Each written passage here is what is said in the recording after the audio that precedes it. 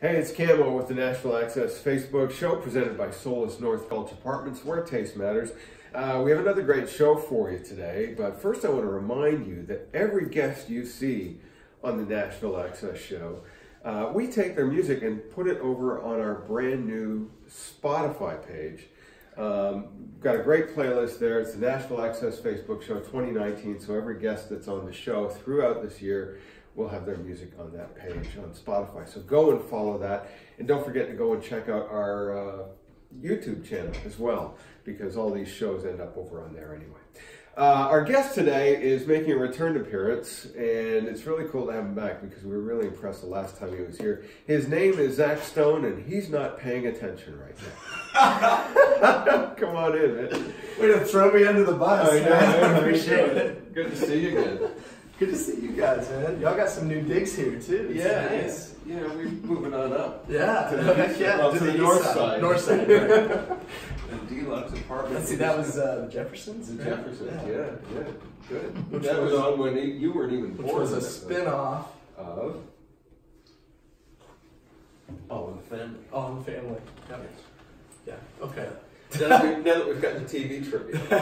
How you been, man? Been great, dude. It's been a good week. I just got back from doing some radio tour, and we're out in like Nebraska and Texas and Iowa, and played a big show in Iowa, which is always fun. They're a great crowd. That's almost that red dirt kind of trail through Nebraska, like Texas, Oklahoma, Nebraska, Kansas. Well, Texas is where I grew up, so I'm very familiar with that area and that world, and that always kind of feels like home. Yeah.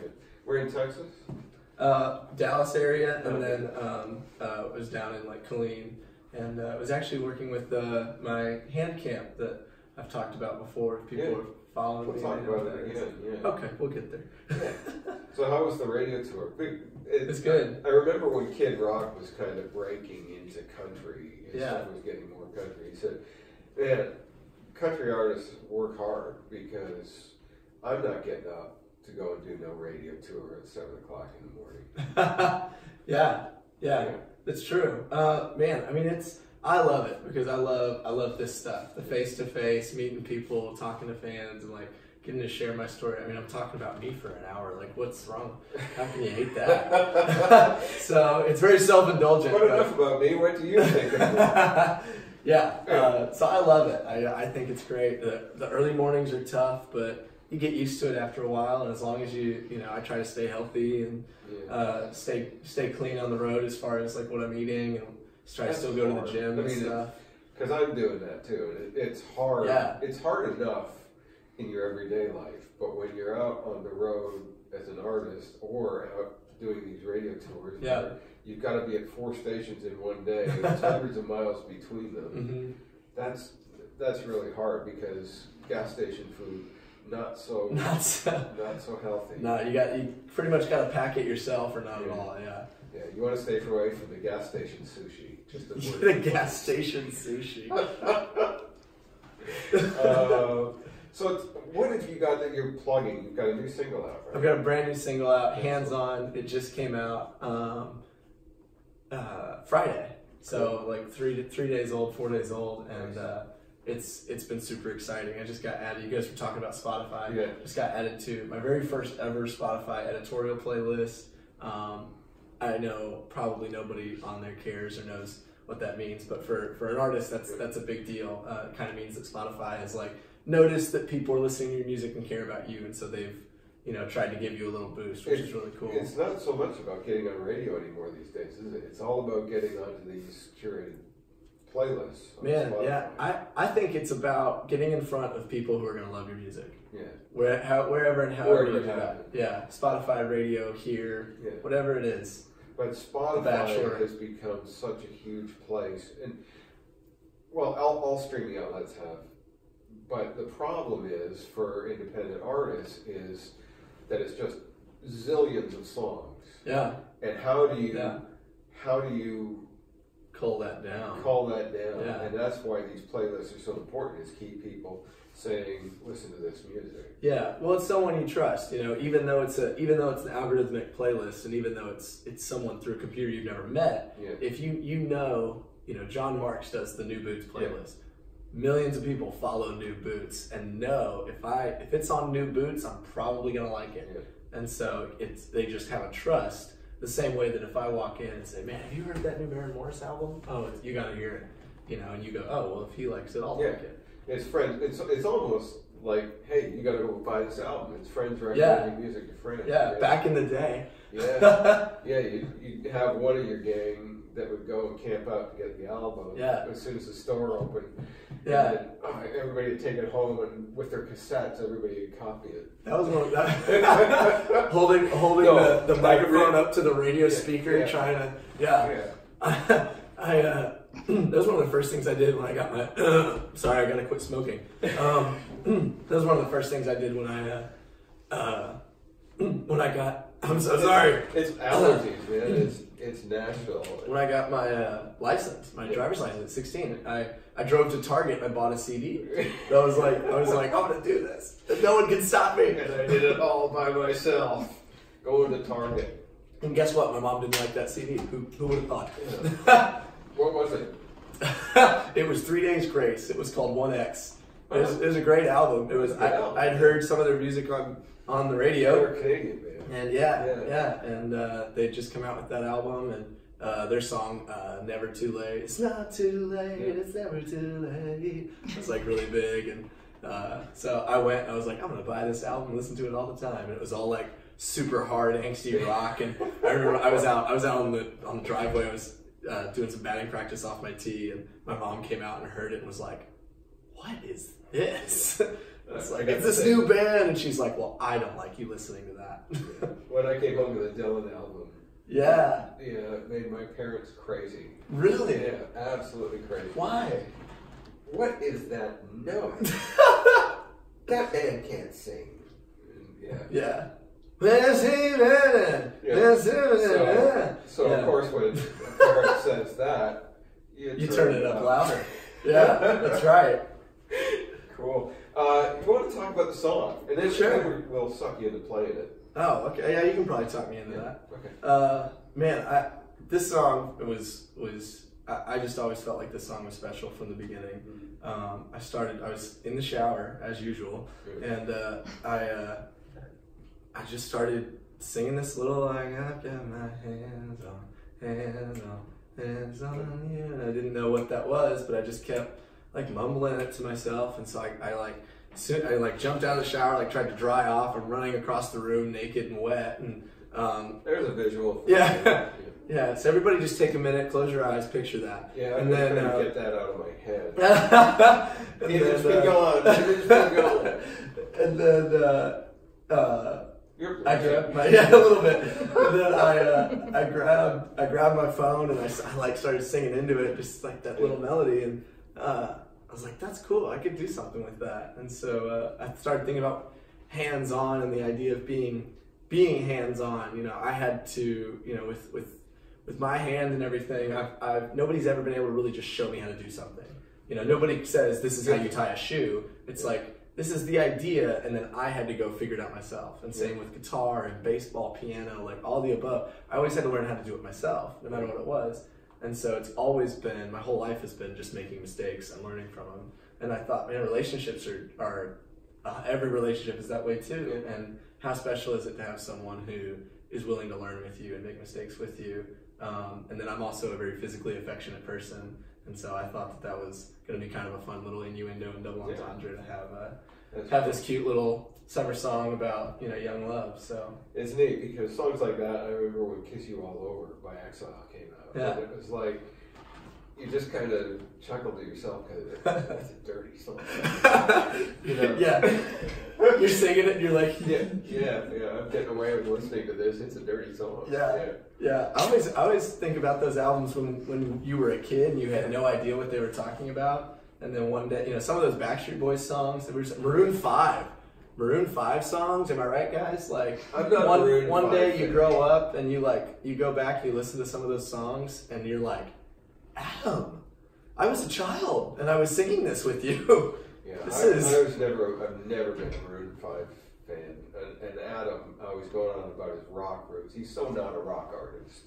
Yeah, but you know, he's authentic rock, and he'll tell you that. Yeah. But no, I know what you mean, because there were a lot of those songs, and then when you get older, it's like, oh, that's what you were talking about. Yeah. Far out. I thought Lucy in the Sky with Diamonds was about Elizabeth Taylor flying on a unicorn. That's right. You want to do the song for us? Not Lucy in the Sky. Not Lucy in the Sky. But hands on. Absolutely.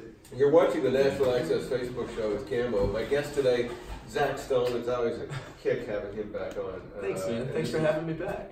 You had to fill the spot. So honest. Always so candid. All right, wherever you're at, whatever you're doing, sing along, clap along. This one's called Hands On.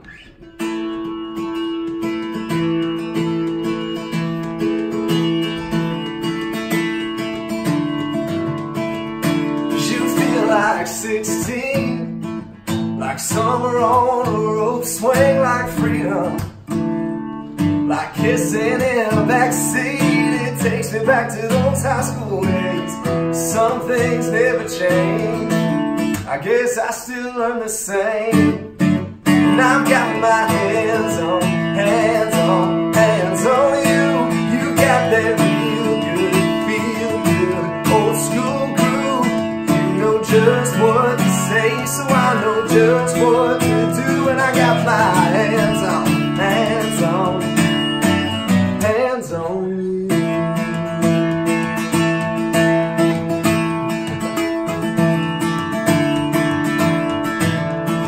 Now there's gonna be times we don't quite get it right, and that's okay, babe.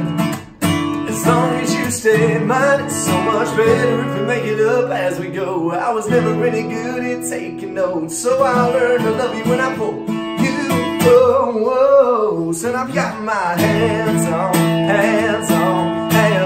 you. You got that real good, feel good, old school groove. You know just what to say, so I know just what to do. And I got my hands on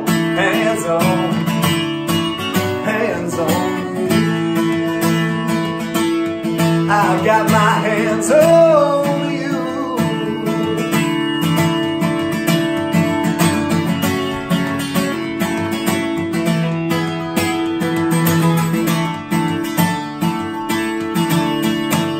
And I've got my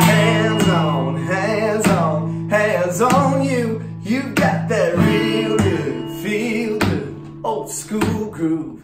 You know just what to say, so I know just what to do. And I got my hands on I've got my hands on you. You got that real good, feel good, old school groove. You know just what to say, so I know just what to do. And I got my hands on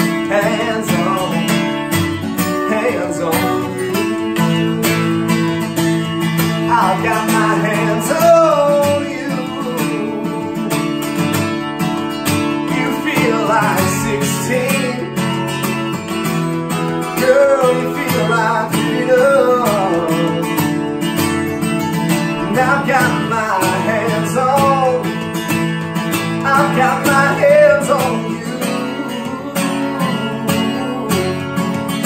But you know just what to say, so I know just what to do. And I got my hands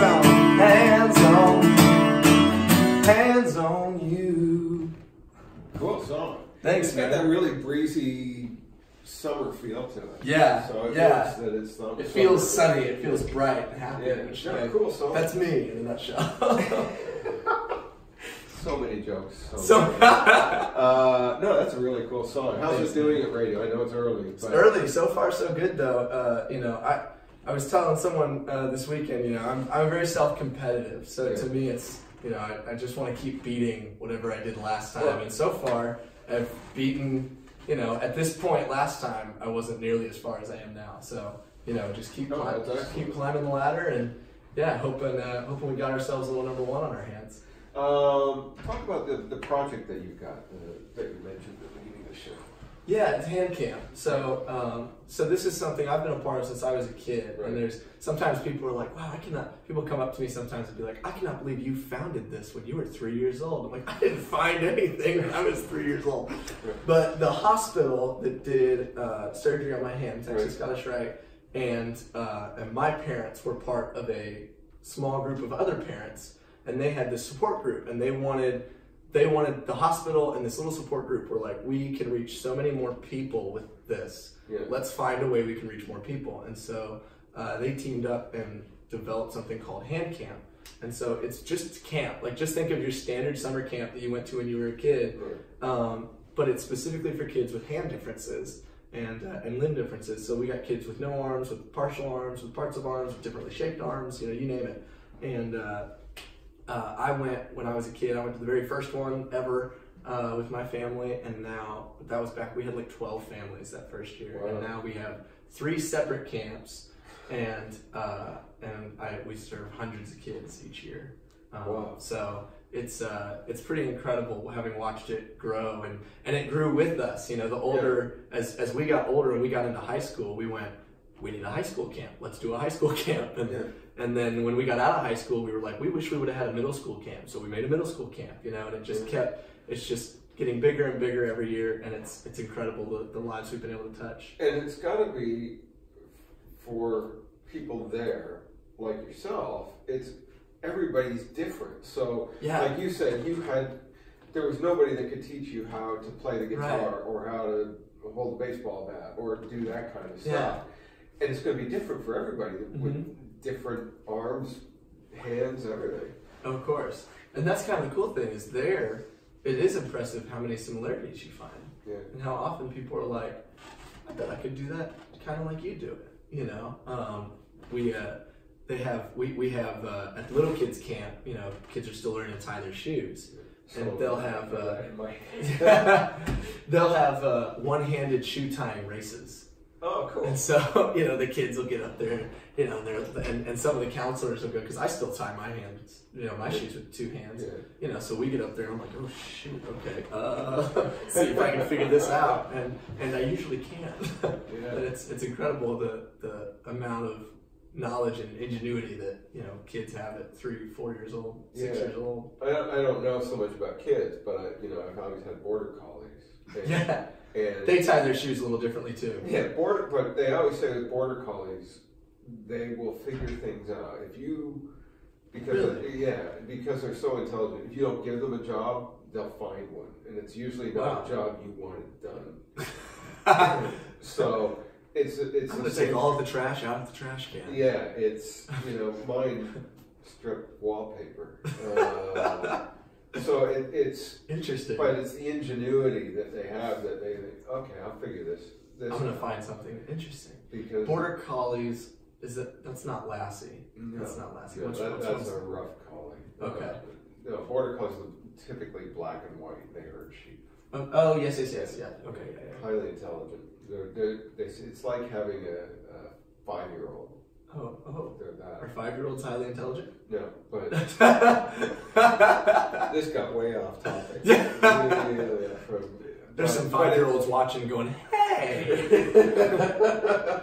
But no, it's that ingenuity that kids find. I think that's in my lame way was trying to get there.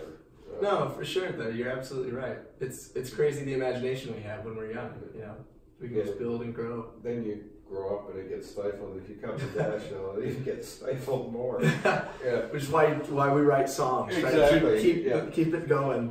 So you've got a busy summer. I hope so. Yeah. Well, we're almost halfway through it. Shoot, it's July. It's incredible. August. I've had a busy summer and hope to continue to have a busy summer. Got some more going out for more radio stuff next week, and got a lot of shows and a lot of stuff kind of planned, and just trying to keep and also working on what's coming next. So you always got to keep something. That's right. You always got to keep something in the quiver, you know. Yeah. That's what people who shoot bows and arrows use. A quiver. To hold their arrows. I don't know if that was too medieval a term to use. No, it was. You can use the word quiver here for a number of reasons. But what's a typical kind of Zach Stone career day look like for you? Oh, well, they all look a little different. You know, a lot of them have something like this involved, which is great. And so I'll wake up early, go to the gym first thing in the morning if I can, and then I try to get all of my food ready. I've become the guy that like brings sandwiches to everything. You're really serious about it, because I mean I work out 6 days a week. Yeah. Play soccer. Oh, nice. Yeah, that'd be fun. But I wish I played more sports. But I'm not as disciplined as prepping my food. You know, it's all about, you know, failing and learning how to fail. You know, you can't let the failure, the day that you just eat Chick-fil-A all day. That's actually. There's anything wrong with Chick-fil-A. No, I love Chick-fil-A, but I'm on an all Chick-fil-A diet right now because I left my wallet in Iowa, and so it's being mailed back to me right now. But I have no wallet, and so all I have is on my phone. I have the Chick-fil-A app, and so I'm just literally I've had Chick-fil-A for like 3 meals in a row because it's the only thing I can order. Yeah. I gotta get my wallet back by Sunday or I won't eat. That's right.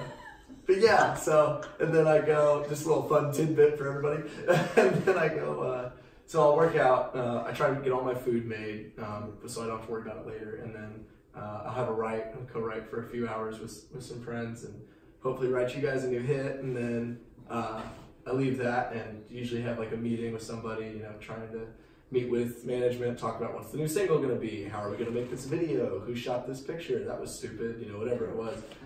Zach, why did you post that? Never post that again. You know, so we just walk through piece by piece and just try to get better every day. And then I've got my nights that I go play rounds or play shows or get to go out and support some friends, which is always fun. Cool. You want to do another song? Sure. What do you want me to do? Anything you desire, as long as it's not something that your management says. Don't never do that again. Yeah. Ooh. Okay. Oh, okay. Yeah. Do you want a happy one or a sad one? I don't know. You choose. What a cop out. What a cop out. I played a happy one. I'll play a sad one. All right. There she is. I like the dark stuff, so yeah, that's cool. That's what Luke Skywalker said. Anakin Skywalker. Dang it! I messed it up. I saw the very first Star Wars. Yeah? When it came out in 1977, went with my friends to celebrate my 16th birthday, then went home and played Risk. But you got all the ladies. Yeah. Yeah. And I was a steel player too, so. Oh man. Yeah. Geek Squad. But I haven't seen any of the other Star Wars stuff, so I know none of it. Since that was their last Star Wars. First and last one. I thought, this is cool. And yeah. I feel like it's just a culture like you have to have done that. I'm just not a sci-fi guy. Yeah, it's not really my jam either. But I've seen all the Star Wars, you know. I just feel like, because friends are like, you gotta see it. You're like, okay, and so you see it. But now it's kind of gone the way of like Smokey and the Bandit 3. Yeah, yeah. You know. I am a Smokey and the Bandit fan, but 3 is it? Yeah. Have you seen Cannonball Run with Burt Reynolds? The first one, yeah. Yeah. The best line I think in the whole movie is when they're trying to figure out what car they're gonna drive, and Burt goes, "We can do a black Trans Am." No, that's been done. All right, play us a sad song. All right. This is one, it's not out yet, but I wrote this recently, and I really love playing it. This one's called Don't Know Why.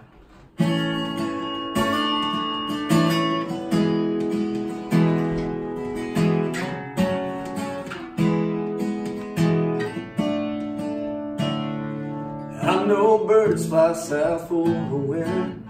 You can't get ahead being a quitter. And even on my best days, I'm still a sinner. I know the sun's gonna rise in a sky that's blue. There's things you say that you can't undo. And I know I don't wanna, but I still think about you. And I know what I said, but I know I didn't mean it. I know I walked out, but I didn't plan on leaving. I meant it every time I still love you. I know you moved on and I probably shouldn't say it, but since you've been gone, I've been thinking about that day. And I know we both said goodbye, but I still don't know why.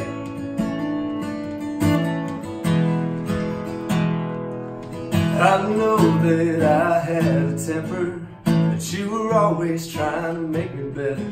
And I wonder if I was, would we still be together? I know we were both so young, I thought you were gonna be the one. Now the only thing I know is I can't let you go.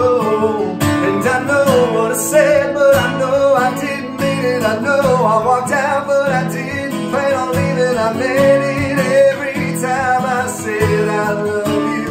I still love you.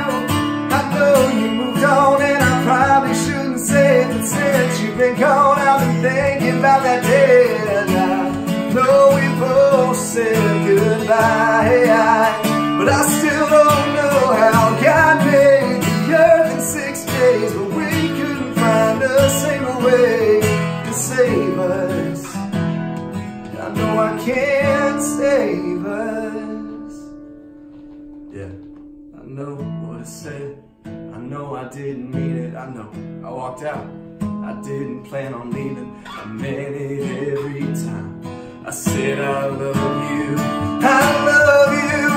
I know you moved on and I probably shouldn't say it, but since you've been gone, I've been thinking about that day. And I know we both said goodbye, but I still don't know why.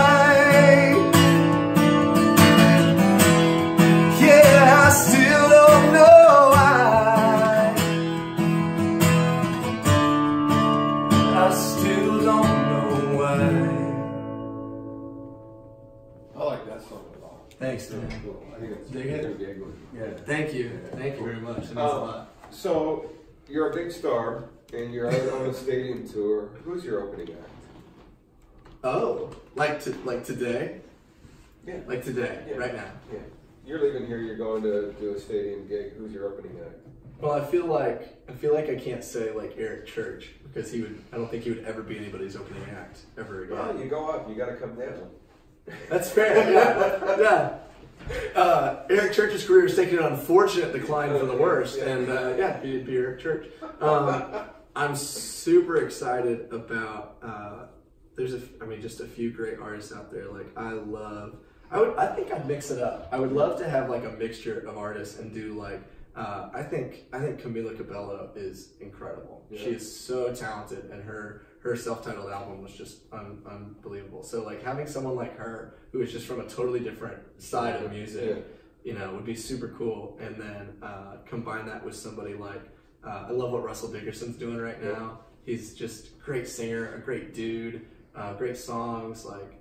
That'd be killer. And then The Unfortunate Decline of Eric Church. Yeah. Actually, that'd be a great name for a band. Yeah. That'd be the tribute band in like 60 years. Yeah. The Unfortunate Decline of Eric Church. That's cool. Zach, thanks for being on the show today. Absolutely. Thanks for having me. What people can connect with you on social media? Yeah. Instagram is where I'm at all day, every day. Zach Stone Country, ZACH Stone Country. And of course I'm on Facebook and Twitter, and my website is ZachStoneCountry.com. Anywhere you want to find me, you just type in Zach Stone Country and you'll find me. Cool. Unless you go to one of those other sites, you won't find it there. No, you won't. Thanks, man. It's been great having Absolutely, you. brother. Come back again. I will. Thanks for watching the Nashville Access Facebook show with moi, Camo, see, I'm bilingual. Presented by Solis North Gulch Apartments, where taste matters. Catch me on Chris Country every Sunday at midday following Bobby Bones, and every Thursday on, if you're in Tamworth, Australia, on 88.9 Tamworth Radio with Jody Crosby and John Wolfe. I hang out with them for a bit and make my pick of the week. Make sure you catch us, and we'll see you next time.